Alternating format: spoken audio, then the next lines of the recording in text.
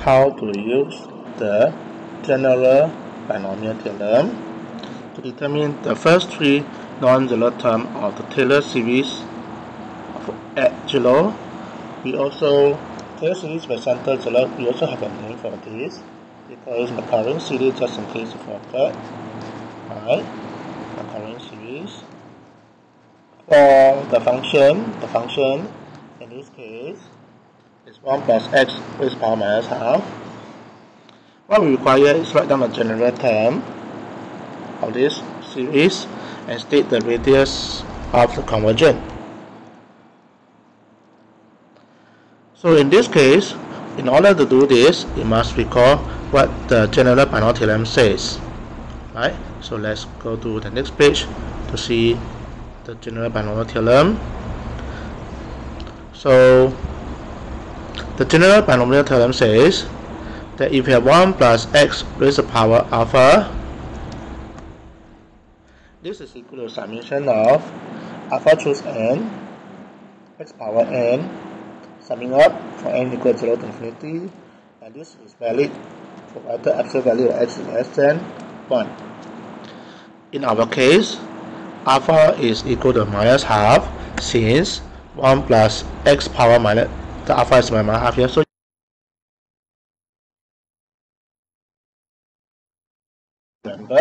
we can remember this thing. For example, if you have nr, what does it mean? Right? For example, if you have 7, 4, what does it mean? 7, 4 means you can calculate this way. Start with 4, then next number 1 less is 6, then next number 1 less is 5, next number 1 less is 4. Okay, there are 4 terms altogether. Then the denominator you have 1, 2, 3, 4. And this is how we calculate 74. Take for example, if you want to calculate, say 6, 4, then what you do? Start with 4 times 5 times 4 times 3, 4 terms. Then the denominator is 1, 2, 3, 4, and this is how we calculate this NCR by hand. So in particular, if you want to find out what is minus half choose n, so what you do now is start with minus half, then minus half minus 1, then minus half minus 2, all the way until minus half minus n plus 1, all together at the n terms. Then divide denominator, divide by denominator, this is n factorial. Notice that there are n terms. Okay, so notice that there are n terms here.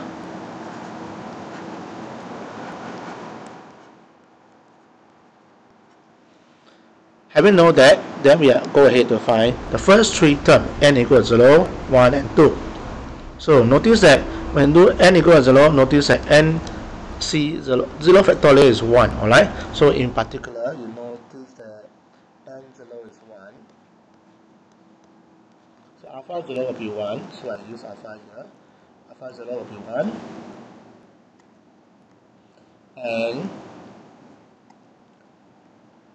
minus half 1 is only a 1 term, so there's that minus half. And minus half 2 is 2 terms, so minus half times minus half minus 1 over 2 factorial, you find that this is 3 over 8. So we have first term coefficient is 1, second term coefficient is minus half, third term coefficient is 3 over 8.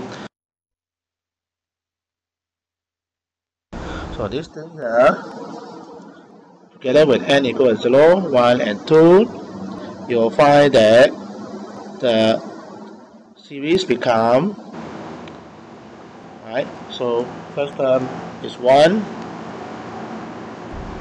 right? The first term is 1 from alpha 0. Okay, half 0 is 1, and then second term is minus half. Here.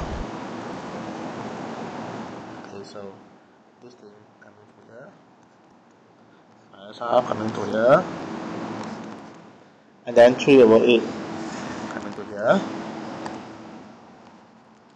And this is how to find the using the general binomial series And what is the radius of convergence now?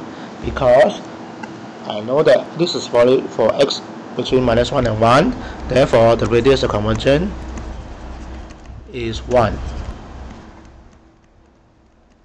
Right? This is because the center is 0, and if x between 1 and -1 means x between 1 and -1, therefore the radius is 1. Right? So the radius is 1 because x between -1 and 1 and center is 0, so I equal to 1.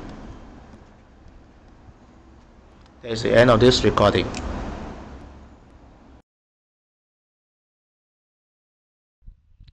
For this part, I'm going to show you how to use ClassPad to find the Taylor series of 1 plus x raised to the power minus half. So let me launch my ClassPad early. I go to mean calculation.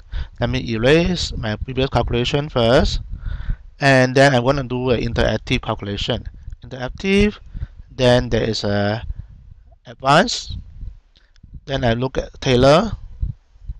So I can enter the expression. The expression is 1 plus x. So I need to enter the x here. Raise to the power minus half. So raise to the power, then minus half. And the variable is x. The point is center is 0. I want to get to the first 3 terms, means x power 0, x power 1, x power 2. So I put order 2 and press OK. So you tell me the first 3 terms is actually 3x squared over 8 minus x over 2 plus 1, or 1 minus x over 2 plus 3x squared over 8.